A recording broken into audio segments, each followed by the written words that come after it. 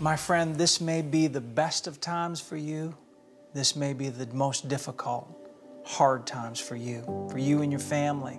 But I want you to know that God sees where you're at. God cares about you. God loves you. God so loved the world that He gave His only begotten Son.